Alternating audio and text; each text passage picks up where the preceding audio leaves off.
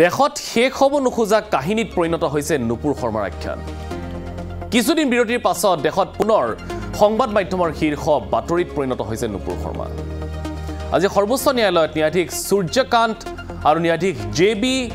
পৰিৱালাৰে গঠিত দুজনীয়া বিশেষ বিচাৰপীঠে বিজেপিৰ নিলম্বিত নেত্ৰীগৰাকীক ককৰ্থনা ভৰ্ৎসনা কৰাৰ পাছত পুনৰ চৰ্চাৰ কেন্দ্ৰবিন্দু হৈ পৰিছে নুপুৰ শৰ্মা ইতিমধ্যে আমি পূৰ্বৰ প্ৰতিবেদনত আপোনালোকক দেখুৱালো কিদৰে ইছলাম ধৰ্মৰ প্ৰচাৰক হজৰত মোহাম্মদৰ বিৰুদ্ধে চৰম অপমানসূচক মন্তব্য কৰাৰ পাছতো দিল্লী আৰক্ষীয়ে ব্যৱস্থা গ্ৰহণ নকৰাৰ বাবে দিল্লী আৰক্ষীকো ভৰ্ৎসনা কৰিছিল সৰ্বোচ্চ ন্যায়ালয়ে আপোনাক জনাও যে এতিয়া সৰ্বোচ্চ ন্যায়ালয়ৰ ভৰ্ৎসনাত গা লৰিছে দিল্লী আৰক্ষীৰ খবৰ এটা ব্ৰেকিং নিউজ জনাম তাৰ আগতে আজি দেখুৱাবলৈ বিচাৰিছো যে আজি আসলতে সুপ্ৰিম কোৰ্টে নুপুৰ শৰ্মাৰ বিৰুদ্ধে কি ক'লে কি পইণ্ট এই মুহূৰ্তত দেখুৱাবলৈ বিচাৰিছো নুপুৰ শৰ্মা দায়ী এই কথাই যেন এক প্ৰকাৰৰ কৈ গ'ল দেশৰ সৰ্বোচ্চ ন্যায়ালয়ৰ ন্যায়াধীশে প্ৰথম দেশৰ অগ্নিগৰ্ভা পৰিস্থিতিৰ বাবে একমাত্ৰ দায়ী নুপুৰ শৰ্মা তেওঁলোকে ক'লে দ্বিতীয়তে নুপুৰ শৰ্মাই দেশবাসীৰ ওচৰত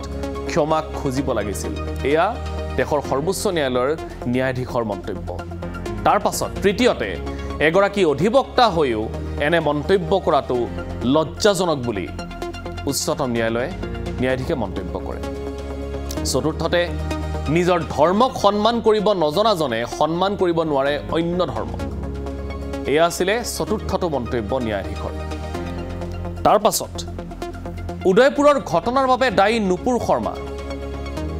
নুপুৰ শৰ্মাৰ মন্তব্যই উদয়পুৰত সেই ঘটনা সংঘটিত কৰিলে এয়াও উচ্চতম ন্যায়ালয়ে ক'লে দেশৰ মেজিষ্ট্ৰেট আদালতক কোনো গুৰুত্ব নিদিয়া নুপুৰ শৰ্মাই এই অভিযোগো সৰ্বোচ্চ ন্যায়ালয়ে নুপুৰ শৰ্মাৰ বিৰুদ্ধে উত্থাপিত কৰিলে এইকেইটা গুৰুতৰ অভিযোগ দেশৰ অগ্নিগৰ্ভা পৰিস্থিতিৰ বাবে একমাত্ৰ নুপুৰ শৰ্মাকেই যেন দায়ী কৰিলে দেশৰ সৰ্বোচ্চ ন্যায়ালয়ৰ ন্যায়াধীশে আৰু ইতিমধ্যে আমি কৈছো যে সৰ্বোচ্চ ন্যায়ালয়ৰ ভৰ্ৎসনাত গা লৰিছে দিল্লী আৰক্ষীৰ কিছু সময় পূৰ্বে দিল্লী আৰক্ষীয়ে তদন্তত সহযোগিতা কৰিবলৈ সমন জাৰি কৰিছে নুপুৰ শৰ্মাক চিআৰপিচি ধাৰা 41A অধীনত জাননী জাৰি কৰিছে বিজেপিৰ নিলম্বিত নেত্ৰীগৰাকীলৈ ইফালে সৰ্বোচ্চ ন্যায়ালয়ে আজি বিজেপিৰ নিলম্বিত মুখপাত্ৰগৰাকীক ভৰ্ৎসনা কৰা কাৰ্যক আদৰণি জনোৱা দেখা গ'ল কংগ্ৰেছ নেতা ৰাহুল গান্ধীয়ে সৰ্বোচ্চ ন্যায়ালয়ৰ ভৰ্ৎসনাৰ প্ৰসংগত ক'লে যে আসলতে কেৱল নুপুৰ শৰ্মাৰ বাবে নহয় দেশত উদ্ভৱ হোৱা অগ্নিগৰ্ভা পৰিস্থিতিৰ বাবে দায়ী শাসনাধিষ্ঠিত বিজেপি চৰকাৰখন প্ৰধানমন্ত্ৰী নৰেন্দ্ৰ মোদী গৃহমন্ত্ৰী অমিত শ্বাহ বিজেপি আৰু আৰএছএছে লগ লাগি এই অস্থিৰ পৰিৱেশ সূচনা কৰিছে বুলি বিস্ফোৰক মন্তব্য কৰিছে সাংসদ ৰাহুল গান্ধীয়ে শুনক ৰাহুল গান্ধীৰ মন্তব্য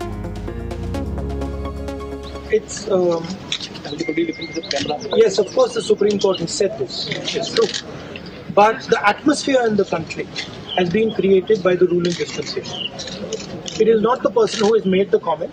It is the Prime Minister, it is the Home Minister, it is the BJP and the RSS that has created this environment in the country. This environment of anger, this environment of hatred. And frankly, the creation of this environment in the country is an anti-national act. This is against the interest of India. It is against the interest of the people of India, and it is completely wrong. And it is going to lead to tragedy. As the Congress party, we build bridges between people. We build bridges between communities. We bring people together. So this is what we are. এয়াছিলে Rahul Gandhi ইফালে জ্যেষ্ঠ কংগ্ৰেছ নেতা জয়ৰাম ৰমেশেও আজি সৰ্বোচ্চ ন্যায়ালয়ৰ শুনানি সন্দৰ্ভত প্ৰকাশ কৰে এক প্ৰেছ বিজ্ঞপ্তি য'ত নেতাগৰাকীয়ে সৰ্বোচ্চ ন্যায়ালয়ৰ ৰায়ক আদৰণি জনাই বিজেপিৰ প্ৰতি এক তীৰ্যক মন্তব্য কৰে বিজ্ঞপ্তিটোত সাংসদগৰাকীয়ে কয় যে আজিৰ শুনানিৰ পাছত শাসকীয় দল বিজেপিয়ে আচলতে লাজত দেশবাসীৰ ওচৰত শীৰ্ণত কৰিব লাগে প্ৰতিক্ৰিয়া প্ৰকাশ কৰা দেখিবলৈ পোৱা গ'ল আন এগৰাকী কংগ্ৰেছ নেতা পৱন খেৰাক কংগ্ৰেছ নেতাগৰাকীয়ে ক'লে যে আজি সৰ্বোচ্চ ন্যায়ালয়ে বিজেপিৰ মুখাখন দেশবাসীৰ আগত উদঙাই দেখুৱালে सुप्रीम कोर्ट ने आज भारतीय जनता पार्टी का असली चेहरा बेनकाब कर दिया नुपुर शर्मा कोई साधारण व्यक्ति नहीं है जब उन्होंने यह कृत्य किया वो भारतीय जनता पार्टी की अधिकृत प्रवक्ता थी। 10 दिन तक भारतीय जनता पार्टी ने उनके खिलाफ एक शब्द नहीं बोला। जब अंतर्राष्ट्रीय प्रेशर आया तब जाकर उन्होंने फ्रिंज बोला और निष्कासित किया, निलंबित किया। उदयपुर की जो घटना है, इस तरह की कोई आतंकी घटना हो, किसी को कोई बहाना लेकर आतंकी घटना को अंजाम दे, कांग्रेस पार्टी उस व्यक्ति को माफ नहीं करेगी। कांग्रेस पार्टी कन्हैयालाल के परिवार के साथ खड़ी है और इस तरह की घटनाओं का कोई बहाना हम नहीं स्वीकार करते। विडंबना यह है, नुपुर शर्मा के खिलाफ गंभीर आरोप हैं, वह तो आजाद घूम रही है। नुपुर शर्मा की शिकायत पे मोहम्मद जुबैर गिरफ्तार हो गया।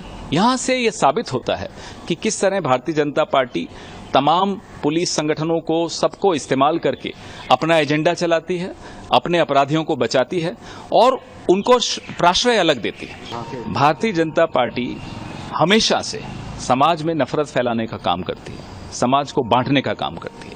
आज सुप्रीम कोर्ट ने एक तरह से इस बात पर मोहर लगा दी है। दूसरी बात, जो मीडिया के तत्व इस तरह की चर्चाएं करते हैं, डिबेट्स करते हैं, जिससे नफरत और फैले, किसी मौलाना को बैठा दिया, किसी साधु को बैठा दिया और बिना बिल्कुल फजूल की जो चर्चा होती है, जिसमें सिर्फ समाज में ही नफरत फैलती है। तो आज मुझे लगता है सुप्रीम कोर्ट के इस आदेश के बाद मीडिया को भी कुछ आत्मचिंतन करने की आवश्यकता है और दिल्ली पुलिस को तो विशेष तौर पर ध्यान देना चाहिए कि उसकी छवि हमेशा के लिए बिगड़ रही है। বিৰোধী দলৰ এই প্ৰতিক্ৰিয়াৰ বিপৰীতে সৰ্বোচ্চ ন্যায়ালয়ৰ বিৰুদ্ধেহে ক্ষোভ উজৰা দেখিবলৈ পোৱা গ'ল একাংশ বিজেপি নেতৃত্বক। বলিউডৰ অভিনেতা তথা বিজেপি নেতা পৰেশ ৰাৱালে এই সন্দৰ্ভত কৰে এক বিস্ফোৰক মন্তব্য। টুইটাৰ যোগে প্ৰাক্তন সাংসদগৰাকীয়ে কাৰো নাম নোলোৱাকৈ দুই ন্যায়াধীশ সূৰ্যকান্ত আৰু জে.বি. পৰিৱালাক সন্মানীয় নহয়, নিন্দনীয় বুলি মন্তব্য কৰে। এই ৰায় লজ্জাজনক বুলি অভিহিত কৰে অভিনেতাগৰাকীয়ে। একেদৰে তেৰি মিট্টি, ভিৰ ভিৰ তুমকো চাহুংগা, গলিয়া আদিৰ দৰে জনপ্ৰিয় হিন্দী গীতৰ গীতিকাৰ মনোজ মুন্তাশিৰে টুইটাৰত এইদৰে লিখে যে নুপুৰ শৰ্মাৰ প্ৰতি মৃত্যুৰ ভাবুকি থকাৰ পাছতো সৰ্বোচ্চ ন্যায়ালয়ে এইদৰে ক'ব নালাগিছিল। নুপুৰ শৰ্মাৰ প্ৰতি আজি সৰ্বোচ্চ ন্যায়ালয়ে কৰা মন্তব্যই নেত্ৰীগৰাকীৰ জীৱনলৈ আৰু অধিক ভাবুকি কঢ়িয়াব। ন্যায়পালিকাই যেতিয়া অসম্পাদিত ৰূপত এইদৰে মন্তব্য কৰিবলৈ আৰম্ভ কৰিলে, সঁচাই আমি এক জটিল সময়ত জীয়াই আছো। এইদৰে সামাজিক মাধ্যমত আজিৰ দিনটোত সৰ্বোচ্চ ন্যায়ালয়ে নুপুৰ শৰ্মাক ভৰ্ৎসনা কৰা কাৰ্যক এফালে যদি একাংশই আদৰণি জনাইছে, আনফালে একাংশই বিচাৰৰ কাঠগড়াত থিয় কৰাইছে খুদ সৰ্বোচ্চ ন্যায়ালয়ৰ দুই ন্যায়াধীশক। অভিজিৎ মজুমদাৰ নামৰ এগৰাকী সাংবাদিকে তথা ফাৰ্ষ্ট পোষ্ট নামৰ সংবাদ প্ৰতিষ্ঠানটোৰ সাংবাদিকগৰাকীয়ে টুইটাৰত লিখিছে যে বিজেপিৰ সাংসদসকলে ন্যায়াধীশ দুগৰাকীৰ বিৰুদ্ধে অনাস্থা প্ৰস্তাৱ গ্ৰহণ কৰিব লাগে, অন্যথা ই দেশৰ ন্যায়পালিকাৰ ইতিহাসত এক ভয়ংকৰ নজিৰ সৃষ্টি কৰিব। এই ক্ৰিয়াৰ প্ৰতিক্ৰিয়াৰ মাজতে এই মুহূৰ্তত খবৰ আহিছে যে সৰ্বোচ্চ ন্যায়ালয়ত আজিৰ শুনানিৰ বিৰুদ্ধে পুনৰ এক আবেদন দাখিল কৰা হৈছে। দেশৰ বিভিন্ন স্থানত নুপুৰ শৰ্মাৰ বিৰুদ্ধে ৰুজু হৈ থকা গোচৰসমূহ একলগ কৰিবলৈ যি আবেদন ন্যায়াধীশ সূৰ্যকান্ত আৰু জে.বি. পৰিৱালাৰ বিচাৰপীঠে খাৰিজ কৰিছিল, সেই আবেদন পুনৰ শুনানি গ্ৰহণ কৰিব লাগে বুলি সৰ্বোচ্চ ন্যায়ালয়ৰ মুখ্য ন্যায়াধীশৰ ওচৰত দাখিল কৰা হৈছে এক আবেদন। উল্লেখযোগ্য যে এতিয়ালৈকে দেশৰ 4খন ৰাজ্যত মুঠ 9খন এজাহাৰ দাখিল কৰা হৈছে নুপুৰ শৰ্মাৰ বিৰুদ্ধে। ইয়াৰ ভিতৰত মুম্বাইৰ পাইধুনী আৰক্ষী থানা, হায়দৰাবাদৰ cyber cell police station, থানেৰ Mumbra police station, থানেৰ আন এখন থানা ভিৱান্দি আৰু পুনেৰ কানুৱা পুলিচ ষ্টেচনৰ লগতে পশ্চিমবংগৰ নাৰকেলডাংগা পুলিচ ষ্টেচন, নতুন দিল্লীৰ দিল্লী পুলিচৰ ইফছো IFSO, মহাৰাষ্ট্ৰৰ নানালপেথ পুলিচ ষ্টেচন আৰু কলকাতাৰ আৰ্মহাষ্ট পুলিচ ষ্টেচনত দাখিল কৰা হৈছে এজাহাৰ।